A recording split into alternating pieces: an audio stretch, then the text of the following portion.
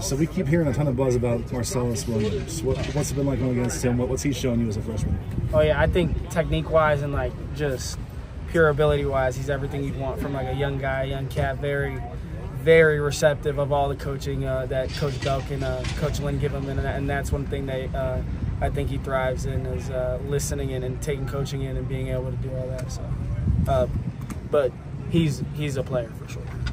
Ja'Kobi, after obviously getting so many reps last year, kind of as a backup, with Miller also being a backup, and now kind of being on the same stage here with greater roles, how important was that to developing chemistry between you guys and for him with all this kind of freshman receiver young group? I think in general, the role with the team is just doing what you're supposed to and just providing what you need to the team and not trying to do too much or go above and beyond. And I think that's what we did last year, and just maximizing the amount of things we can do this year and just showing all the young guys and everybody in the room that the right way to do things and just learning from each other.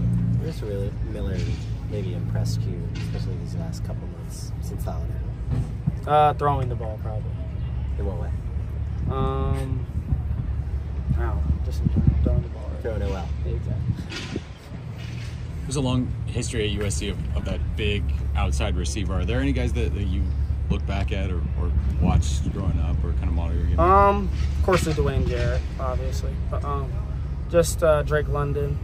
But I'd steal a lot from a lot of guys. It's not like I just watch bigger receivers. I try and replicate my game after some of those smaller receivers as well. Try and play like I'm 5 foot sometimes, so just. Was the 8 for Jarrett? Say that again? Was changing to 8 for Jarrett? No.